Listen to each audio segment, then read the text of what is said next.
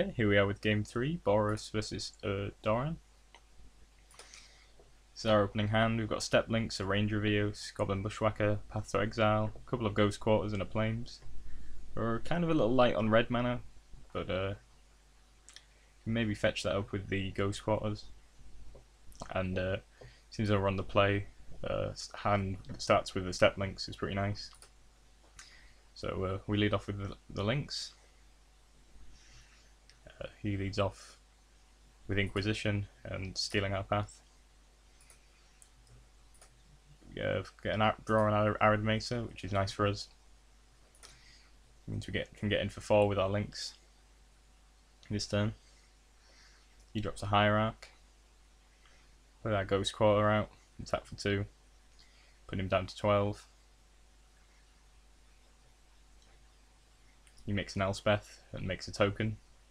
And he's going to have some chumps. Chump blocks here. Let's play our Ranger out. Fetching up another Step Links and a Goblin Guide. Which we'll set up for a big turn next turn. Makes a token and plays a 5/5 Knight. So things aren't looking great for us. His Elspeth's on 6 loyalty. He's got a 5/5 Knight of the Reliquary. But got a big turn coming up. Play land, play the Step Links, play the Goblin Guide. We go to quarter our Plains to fetch a mountain, which obviously makes another landfall trigger. I think I might have messed up earlier actually by not playing the Step Links before I played my land, but I'm not sure it would have made a ton of difference. So crack our other Ghost Quarter.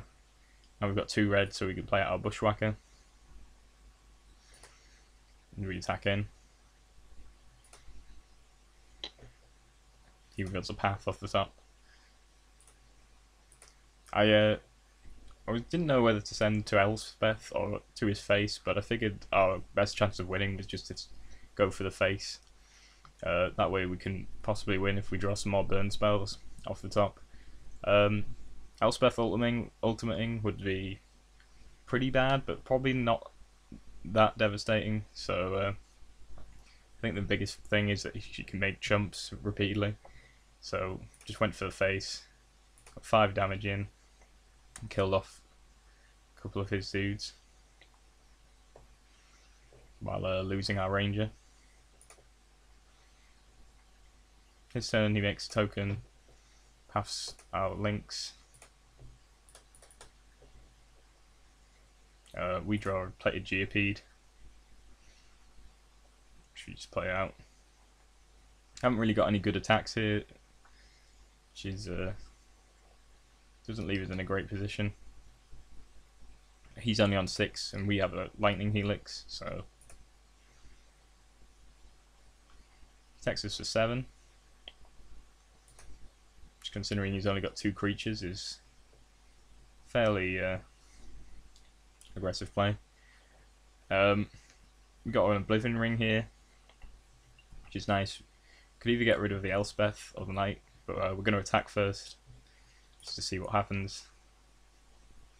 And we're going to direct our attack at him. Should Staring Wildwood off the top from the Goblin Guide. His chumps, takes 2.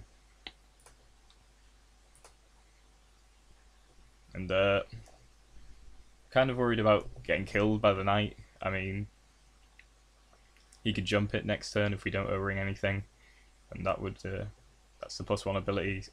That would leave us pretty close to dead.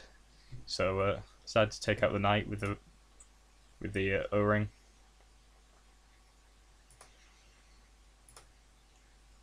On his turn, he plays a Pride Mage, which seems pretty awful. Seems as though this is the first time he's seen our O-ring, I think. And he manages to get something to deal with it. We attack in, knowing that he's only on 4. From getting down to 3, then he's just straight dead.